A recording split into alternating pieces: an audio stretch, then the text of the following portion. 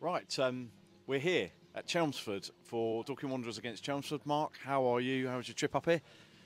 Yeah, easy trip. Stopped off on the way. One of those, the old Dartford, you can never judge it, can you? So it was a bit early. But yeah, all good, mate. All good. And how is, obviously I know you spoke to Chris yesterday, but how is everything looking in and around the squad and personnel-wise ahead of today's game here? Well, missing from the last lineup, Jason Pryor, Rob Milson and Nala all missing, which we knew. It's made it a very challenging week. Seb Bauman also is ill. So, yeah, look, the challenges really annoyingly are still there, aren't they? Josh Brookins back, which is great. And we've got a great side, I'll say that. Obviously, you just, as a manager and a set of fans, you want to just try and put out the same 11 or 13, 14 every week, don't you? And we've obviously been prevented from doing that from the first ball being kicked. But you know what? We've just got to hang in there, hang in there in the table. I think everybody knows, you know, when we get some sort of consistency with the players, we'll be decent. And obviously we've shown flashes of brilliance, but we want to just build some more continuity into the team we can pick. Very frustrating for a manager. Yeah. Very frustrating. Most of my week spent finding out who can play in the next game. So, but we are working hard at me, John Bynes, Chris, all of us working really hard. Yeah, I was going to sort of speak to you about that in terms of the personnel. How's your week been in terms of bringing players in and stuff? Because I know obviously when we spoke on Tuesday after the Mason game, there was a sort of sudden realisation that we didn't really have a midfield ahead of today. So you kind of sort of stopped that slide by bringing in a couple of new players this week on loans. Yeah, well, first of all, Charlie's back, Charlie Carter, and he's back in very difficult circumstances for him. So, you know, I don't have any expectations on Charlie, really, to be honest with you, except the fact that he's out there. Yeah. I don't think many players would be on a football pitch in Charlie's position. He recognises where we are. Yeah, we had no midfield, did we? Niall got injured. It was like, right, Niall Morrow, Pybush, Josh Taylor, Charlie absent. Yeah. Pick that one up. So, yeah, look, we've brought in, done a great job. John Bynes, Chief Exec, Chris, me, Morgan Williams from Wimbledon. Super talent. Yeah.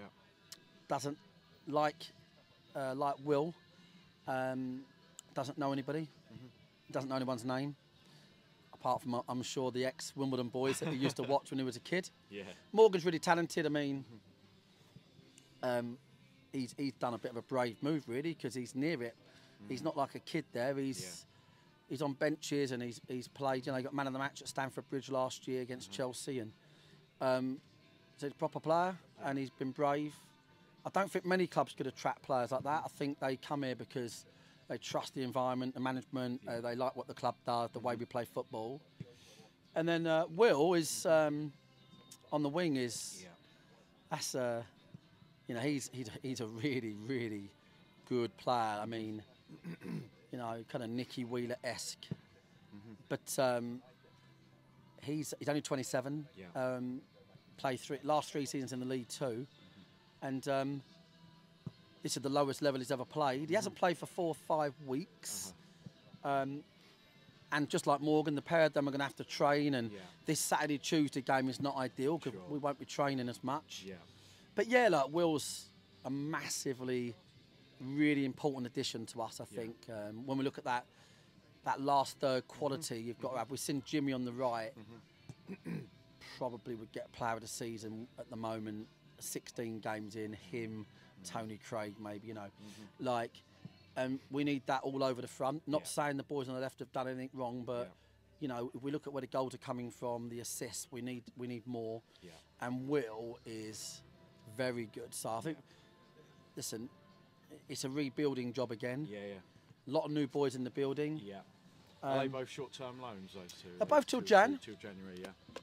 Yeah. But, you know, we'll see about that. Yeah.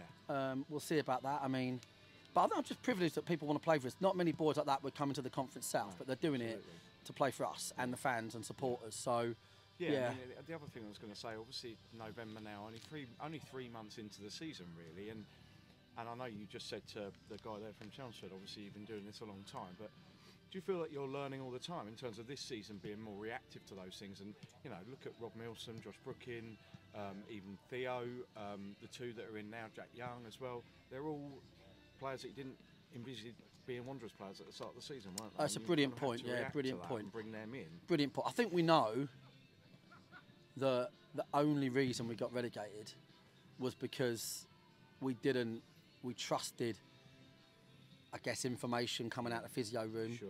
We didn't respond quick enough. We probably looked at the table and thought there's 3 or 4 points between 10 teams, never panicked, never got the players back, and caught a cold. And obviously this year we're not prepared to catch cold. Playoffs is a minimum requirement, expectation. For now, we've just got to stay in there, hang in there, because I think we all know, if you look at where this team is going, it's going to be one hell of a side. And it already has proven to be. As well, isn't it? With games and matches sort of relentlessly, with that Saturday, Tuesday, and a Saturday, Monday as well at some point this month as well. It's a busy period, isn't it? What I like about that is, whilst it's a challenge for us, it's also a challenge for others. And they might not necessarily have the squads that we've got. And this is where these people always say, don't worry about the league table till Christmas. And it's because obviously it's like, well, teams that are having a great run, they pick up a few injuries and they drop off. And I'd like to think, I mean, we've only lost 1 in 8, and we've done it with mix and match teams week in, week out with no midfield. And there's a lot of credit there for that resilience. Start of the season, I'm going to credit Chelmsford for their pitch today. Start of the season, everyone always goes, oh, where's Chelmsford away? Last time we was here was the last game called off. Not called off. It was we won 1-0, and the league got called off 2 days later for COVID, and that's when we went 5 points clear that Monday night. And it was in Jan, and it was freezing, and the toilet didn't work. And that is what everyone thinks about Chelmsford. But they've got new owners. Spencer, nice guy. They're making a big effort. The toilet, believe it or not, you couldn't make it up. It's broken again today. You could not make it up. Well. The last time I was here, all I remember was getting stressed with the toilet. And I got here, and it's still flooded. So. But we take it 1-0, but we don't want the season to be cancelled, though. Obviously, no, exactly that, mate. But listen, we've got a good record here. A couple of good wins down here. We're a good side. We're going to have to be a good side. They're actually probably better this year. Robbie's saying he's got a bit more resources than he normally has a fiver, and I love a manager that goes, we've got a bit more this year. Fucking brilliant, because not many do that. So they're a good side. They've not lost many games themselves. It's a tight league. Let's see how we get on with it. Do you know what I mean? Let's hope there's some magic today. I think young Theo and Alfie will be very dangerous on this pitch. Very dangerous. Okay, thanks as always, Cheers, Mark, mate. and we'll catch you after.